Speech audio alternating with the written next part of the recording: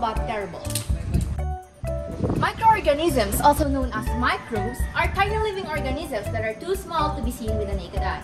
They include bacteria, viruses, fungi, protozoa, and algae.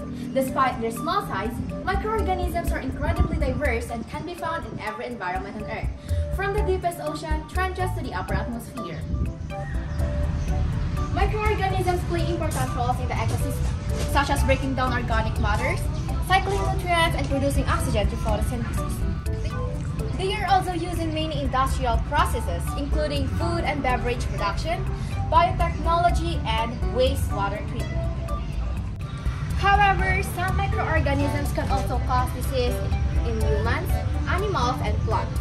Pathogenic microorganisms can cause infections and illnesses such as pneumonia, tuberculosis, and COVID-19. Vaccines, antibiotics, and other medications are used to prevent and treat these diseases. What are the good microorganisms? Good microorganisms, also known as beneficial microorganisms, have important roles in maintaining human health and the health of an environment. Some examples of beneficial microorganisms include probiotic bacteria. Probiotic bacteria. These are beneficial bacteria that live in our gut and help us digest food, absorb nutrients, and boost our immune system. Probiotics are live microorganisms that can be taken as supplements or found in certain foods. Nitrogen-fixing bacteria. Nitrogen-fixing bacteria. These bacteria convert atmospheric nitrogen into a form that plants can use, which helps plants grow and improve soil fertility.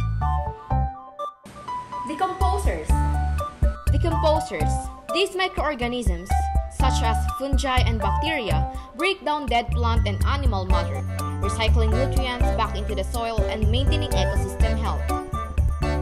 Fermenting bacteria and yeast. Fermenting bacteria and yeast. These microorganisms are used in the production of foods such as yogurt, cheese, and bread, and also play a role in the production of alcoholic beverages. They are essential for overall health and well-being. Imbalances or disruptions can lead to various health issues, including digestive problems, infections, and chronic diseases. Overall, good microorganisms are essential for maintaining human and environmental health. By promoting the growth and function of beneficial microorganisms, we can improve our own health and the health of the planet. This is Princess Jamaica, and that's the wrap.